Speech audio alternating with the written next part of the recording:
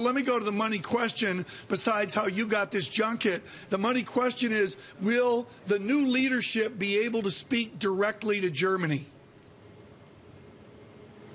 Yeah, I mean, I think that, look, they say they're going to. I mean, Alexis Tsipras talked about how he was going to go to Germany and not wear a tie when he met Angela Merkel. He's heavy on symbolism.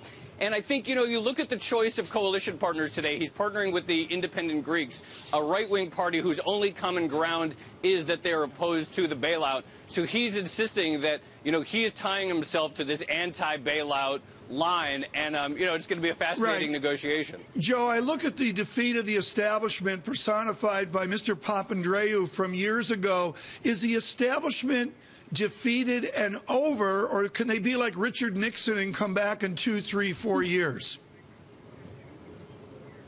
Look, I think it's pretty amazing how far the establishment in Greece has been wiped out.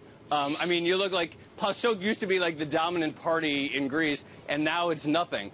Look, it always come back. New Democracy is still a pretty significant party, but just the collapse of the establishment in Greece and really across Europe, that's a big story. Establishment parties everywhere are seeing their popularity fade. And Joe, to that point, I heard last night people shouting at the rally, Syriza Podemos, making the connection between what's going on in Spain and the anti-austerity movement there and what is happening with the rise of Syriza in Greece. Does this victory sort of light a match against for anti-austerity parties across the continent?